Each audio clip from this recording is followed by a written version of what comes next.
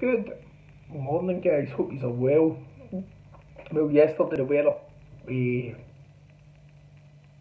it didn't really fall away.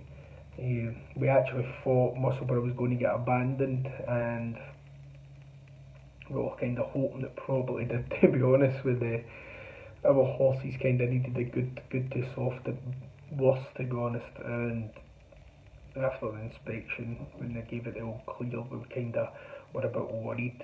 And the bookies took a bit back. Our mainline bet virtually had no chance from about 1 o'clock, to be honest. But the horse still took its chance. It just didn't like the ground. So apologies on that one. We had a non-runner with one of our horses on the tartan bet, and then we had one that was stuck up third.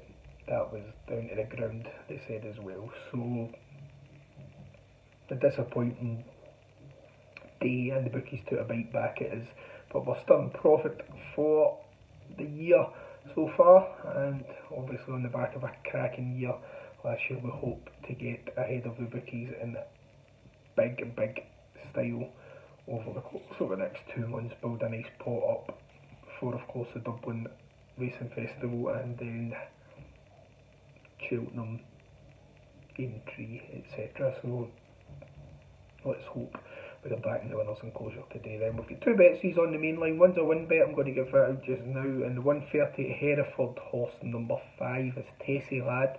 Got a strong word for this late last night. I think this has got a big opportunity today. 5-2 strong win.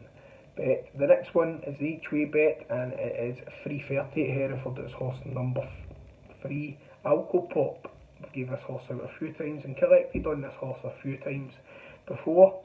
It's around 61 or 72. Sorry, pardon me.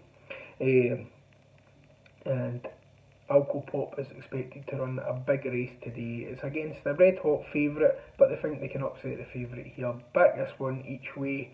Hopefully, if it doesn't get the win, hopefully it's filling a place anyway. So that's your two mainline bets, guys. We're chasing up action for a bit later on, so keep your eyes peeled for that, guys. And have a cracking day, whatever you're doing. And hopefully we'll be back with some word for these on tonight's action, as there is 2 possible runners for reserve. We're just waiting the thumbs up. I'll catch you then, guys. Cheers.